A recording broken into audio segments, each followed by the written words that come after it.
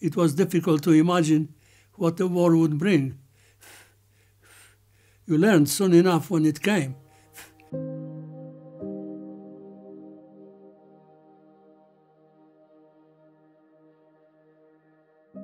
I was born in Warsaw, in a district called Wola, and lived with my family, mother and father, and my sister, Maria.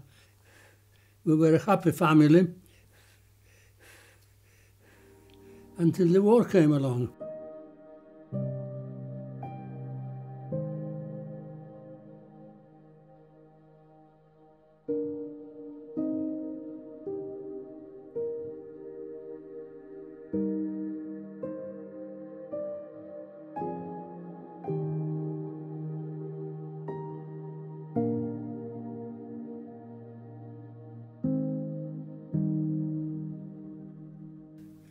I don't recall worrying about it. It just didn't seem possible that something was coming that would change our lives completely. I was too young, I think.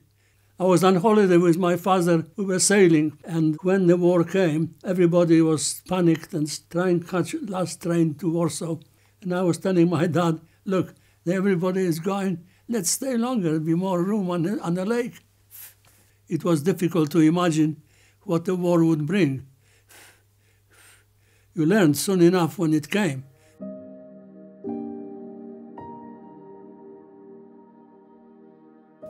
We got on a train in the end, and on the way to Warsaw, about halfway through, I got off the train, and I was told by my father to go into the place where my mother and my sister were staying, but they weren't there.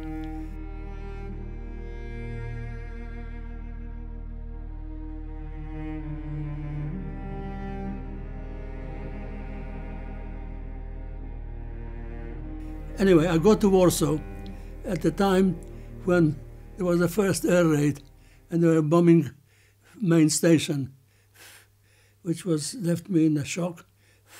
I can't remember very much, but anyway, I got home, which wasn't too far from a main station. My parents and my sister were there. I think the situation was a bit panicky.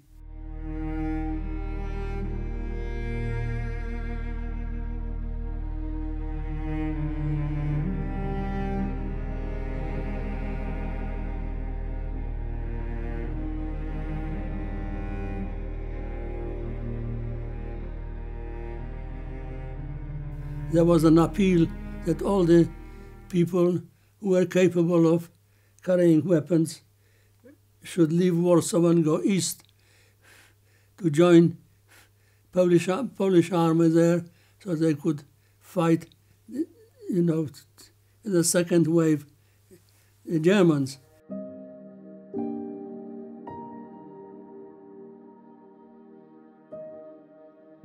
We sort of packed our bags, if you know what I mean, took our bikes and went off.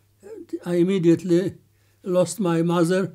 There was a terrific crowd of people leaving Warsaw. Immediately we crossed the river to the other side, which was a district called Praga, and there was such a crowd of people there, and that's how we lost each other. There was nothing we could do.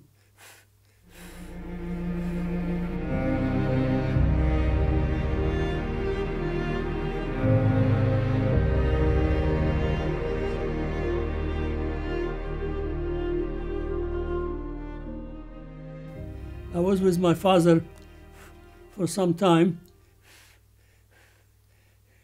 We've been in an area which was occupied by Ukrainians who lived in Polish territory, but they turned out to be unfriendly. At least I've seen a Polish naval officer sitting in a car with a bullet through his head, so that was a shock for me to see a dead man sitting in a car. I suppose that was the first dead man I've seen in my life. And then we were traveling in a crowd of people on bikes. My inner tube blew up. I couldn't travel anymore. I remember I stood there with my tube and held it in the air. And one kind guy stopped and gave me his spare. So I was mobile again.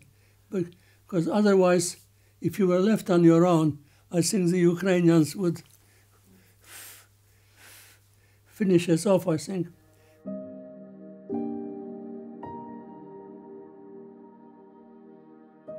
I changed my date of birth and managed to join the Polish army.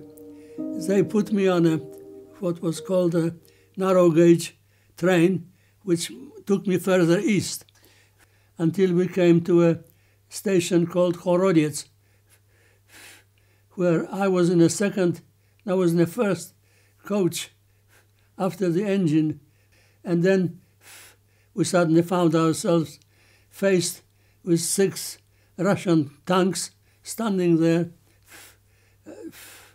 I think somehow, luckily, we very quickly surrendered, because you can imagine 6 tanks blowing us out.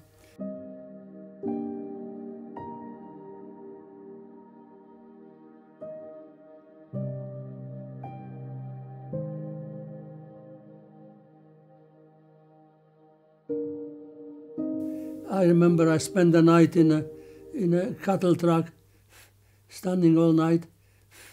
And in the morning, I asked the Soviet soldier to take me to the loo on the station. So he did. And while he was guarding the loo on the front, I bolted from the back.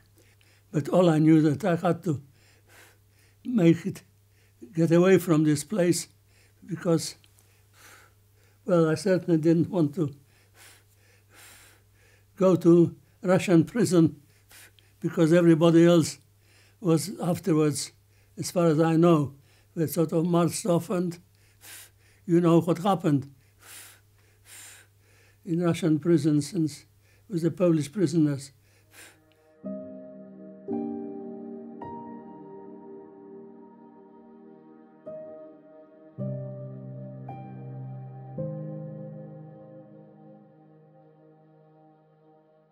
And luckily, I was in the first bench facing the militiaman who sat right across with a gun. But the door, it was a sliding door, it was open. And when we were passing some bushes, I jumped out and nothing happened. He was too afraid to go after me, because the rest of the prisoners would probably bolt it or something. So it just gave me a chance to make away and start walking in direction of Warsaw.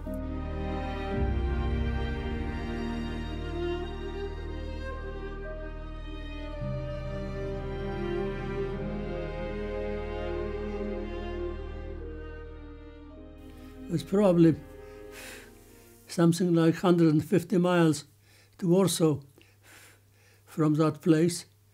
All I remember was the kindness of people on the way who probably looked at me and realized I was a young boy. So they gave me food and bed. I got to a place called Garwolin, which was near Warsaw.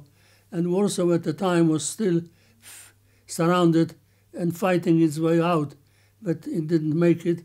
So when it surrendered, then the few people that were around me, there was an abandoned ambulance, and somehow they managed to get some fuel out of an abandoned tank and vodka from local karczma, which was equivalent of English pub, and mixed some fuel, I don't know, but it started the engine, and we traveled with this ambulance to Warsaw. And I got home and found my mother's and father there. So there was a great joy. And we were all thinking, what about my sister? And later on that evening, we heard the steps outside, and she came. So we were reunited, the whole family. That was the real beginning of our life under German occupation.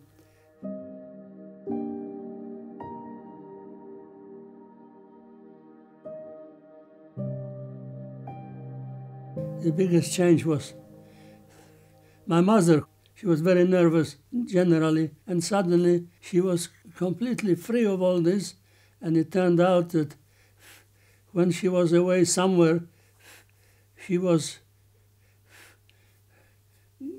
bringing food to Polish soldiers who were under fire, and it cured her of all her nerves. I find it almost impossible. It was a different world. I felt amazed that I've been through it and I'm here, because it really was crazy what happened.